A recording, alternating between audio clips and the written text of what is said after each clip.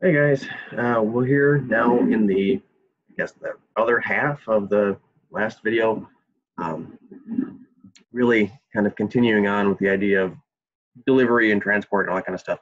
Um, but here specifically about circulation with this adorable little guy. I don't, maybe I'm weird. I don't know. I think lungfish are adorable. He just saying hi, Hey, I'm here.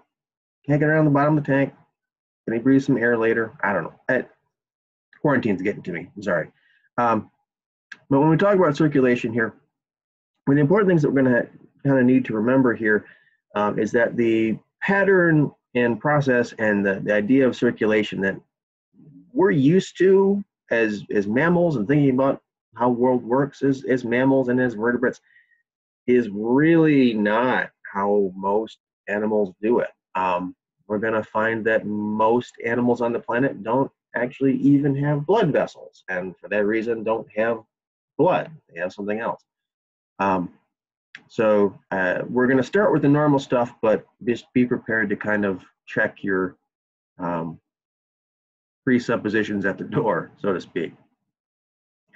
What everybody is going to have, though, is a quote unquote heart. And I am putting that in scare quotes here because not every heart really looks the same. Oftentimes we have animals with multiple hearts. Um, but the idea remains essentially largely identical, and that is that we have to have some pressure generating structure that forces some fluid from point A to point B. Okay. Uh, Otherwise, if there's no pressure, there's no circulation, right? And that's the whole title of the chapter, right? Is circulation. So um, there has to be something. Now, this is a human heart. This is probably the one you're most familiar with. You may have seen this in other classes a bunch, whatever. But in the animal kingdom, anyway, this is a pretty odd thing. In fact, most hearts won't look anything like this. Hearts themselves come in a couple of different varieties, in a couple of different ways. One way we can think about how hearts differ is the actual means of generating the contraction, of generating the pressure wave. The hearts that we're familiar with, the ones that you and I and other vertebrates have, it's called a that's an M, myogenic,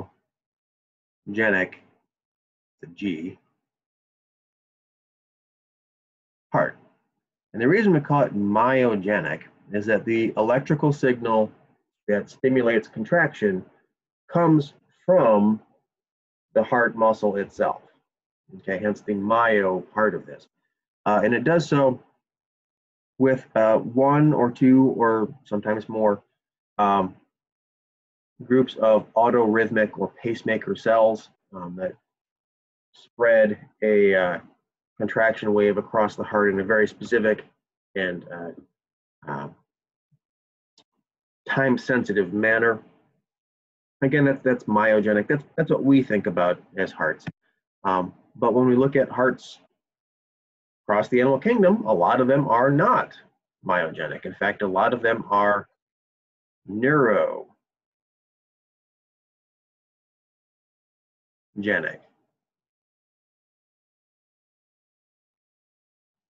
Okay, where the signal does not come from a pacemaker, right? It does not come from a group of autorhythmic cells within the heart.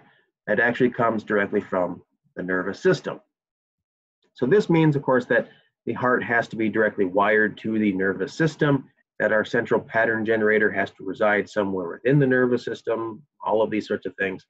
With a myogenic heart, we still have connection to the nervous system. We still turn up and turn down and set base rhythm through the autonomic nervous system, but we don't have to have a signal. Our central pattern generator is intrinsic. It resides within the structure itself, not within the nervous system. Neurogenic heart, the exact opposite.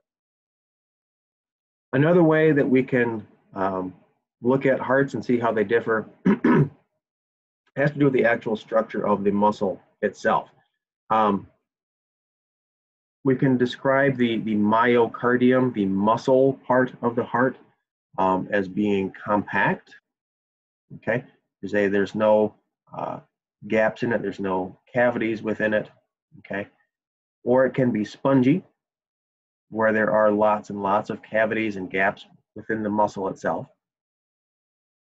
And the big difference between these two types of myocardium, compact versus spongy, and then some varieties kind of mixing the two over there on the right, is how the heart muscle itself gets oxygen delivery. Okay, so with compact myocardium, because the blood never actually directly enters the muscle, it just passes through the heart one side straight to the other, we have to have a set of blood vessels that kind of flip around and return and deliver oxygen to these muscles. So we have a coronary circulation system, coronary arteries, coronary veins, delivering blood. So the blood passes through the heart, makes a U-turn, comes back, and comes back this way. With spongy myocardium, blood as it passes through the heart just kind of enters into these little pools, right? Ends up filling these little sinuses in here in the muscle itself, and across the cell boundaries here, we get oxygen delivery by diffusion. So a couple of things with this. This doesn't require any extra plumbing, right? So it's useful on that. But two things. We've got a bunch of holes in our muscle, right? So we're not particularly powerful. We're not particularly efficient, and that kind of sucks. And the other thing is, too, here, we're heavily reliant on diffusion as our means of transport. So only the cells really right next to these little sinuses in here are actually going to get oxygen. And the farther away from those sinuses we are, the less likely we are to actually get any of it. So the rate of delivery is pretty poor. The ability of the heart to contract is pretty poor, but it's a very, very simple thing. So here is something that we expect to find in mammals, in most tetrapods in general, right? Things that have 4 legs, live on land. This is really something that we see more with weird things like salmon, sharks, weird stuff like that. Some fish have this. Other fish, most bony fish, have this kind of mixed outer compact, so an outer layer that requires coronary circulation, and an inner spongy layer. And then over here, like we saw before, right, we talked kind of a little bit already how octopods, things like octopuses and stuff, have kind of already a weird thing going on with their blood, hemocyanin, no venous reserve, all that kind of stuff. They also have weird hearts, a couple of different reasons, but one of the reasons they have weird hearts is because they have this kind of weird mixed structure where blood flows through these little passageways back into the heart and back out of the heart, and it's a whole weird little thing. For our salmon, so guys that have this kind of arrangement right here, the amount of compact versus the amount of spongy myocardium that's present varies quite a bit within species. And what the big difference here is really how much migration effort is required. How far are they born from the ocean? How far do they have to return when spawning? And the farther they have to travel, right, the greater the effort required, we find that they have more of compact myocardium and less of the less efficient spongy myocardium, which really shouldn't surprise you. So let's look at some hearts, some circulation patterns here. We're going to start with something really, really simple, like a fish. The way that a fish's circulation pattern is set up is that the heart sits right in the middle between the respiratory structures, the gills, and the rest of the body. So blood leaves the heart deoxygenated, okay, and gets pumped out past the gills where it gets reoxygenated. And from there, right, that blood passes up to the head and back to the body, right, where it delivers its oxygen and returns back to the heart deoxygenated. So kind of basically a single loop is the way we can think about it, right? Heart, gills, body, heart, gills, body, heart, gills, body. So everything is very, very linear, right? We don't have to have multiple circuits and multiple pathways. Everything's linear. So the pathway of blood to the heart is also going to be linear, okay? They have a 4-chambered heart, but blood passes from one to the next, to the next, to the next.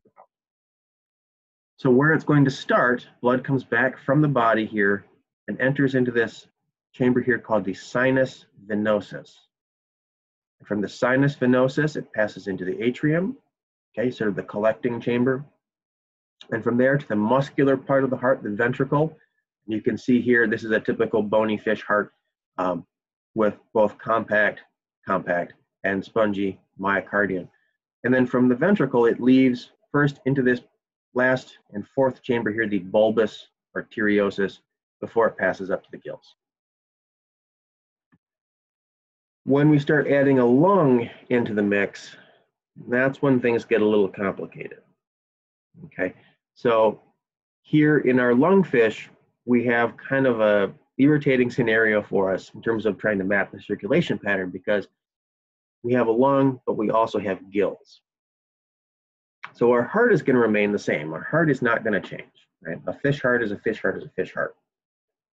But what's going to change is what happens when we leave that heart, okay? And basically what happens is within this conus arteriosus, we have a little valve. And that valve can spread blood one pathway or the other, okay? Depending on which pathway it takes, it might pass blood past a gill, right? And that gill might pass directly to the body circulation pattern, or it might offload it to the lungs, where it comes back to the heart and gets passed off to the body, okay? So really our big difference in where blood gets shunted here is, are we using the lungs to oxygenate? In which case we don't need to pass it by the gill. That's actually going to lose oxygen, right? And so blood coming back from the heart, back to the heart from the lungs, gets passed out to the body. Or are we using the gills? Okay, in which case that blood has to pass by these gills and come back this way. So that's complicated, right? And I accept that that's complicated. So the way that we're going to look at this is really trying again to make this as simple as we possibly can in terms of a circulatory pattern, right? So we go back to our fish, right? And I apologize because our head has been over here the whole time and our tail's been over here. For these plans, I don't know why they did this. For the plans, the head is over here and the tail's over there, whatever. For our normal fish, right, we had this really simple single loop, right? Everything was in what we call series. So if you've, not that you've taken any electrical engineering, but if you've taken electrical engineering, this particular circuit is called a series because it goes bing to boom to bang to bing to boom to bang, right? Everything happens in that very specific order. When we start having accessory respiratory structures, now we have 2 circuits that run in parallel to one another. So for our lungfish, right, using a lung, which is a little chunk off of the gut, so we say the gut, right? Our 2 circuits in parallel depend on whether or not we're passing it to that structure or not. So we pump blood out of the heart, passes by the gills or the aortic arches or what have you, right? And it might come back to the gut and be fully oxygenated and come back to the heart and come around, right? Or, right, we might pass it off to the tissues of the body and then come back, right? So we have these 2 loops, the lung to the body, the lung to the body. And the downside to this, right, it works, it's good. We have a means of oxygenating our blood. It's great, it's wonderful, right? But if you look at our little line here, right, you can see that all of the blood being passed out to the tissues of the body is only partially oxygenated, right? Coming back from the gut, it's fully oxygenated, right? So we get this kind of mixture of deoxygenated and oxygenated blood because we have only one pathway through the heart. Okay, so it's not super efficient, right? It's a little better, right, in terms of living in oxygen poor environments and stuff like that, but it's not perfect. When we start thinking about living on land and using a lung exclusively, now we end up really getting very complicated. And this is kind of the most complicated way this happens with a four-chambered heart, so something we see in mammals and birds, with two completely separate pathways. One we'll call the pulmonary circulation, right? We'll go to the heart, lungs, and back, heart, lungs, and back. And one that we'll call the systemic circulation, heart, body, and back, heart, body, and back. But if we kind of untwist it and we pull the right and left sides of our hearts apart and consider them to be separate pumps, we can come back to this kind of single linear pathway, right? This circuit, if you will, right? Where everything's in series. Right? So left side of the heart to the body, to the right side of the heart to the lungs, the left side of the heart, body, right, lungs, on and on and on, ad infinitum. And the only way that this works for us, right, the only way we can keep this going is if we have some means of separating blood pathways within the heart. We see with four chambers, mammals and birds, complete separation. In the next video, we're going to see that this complete separation is kind of a process that builds as we go from things like amphibians up closer to mammals. But that's for the next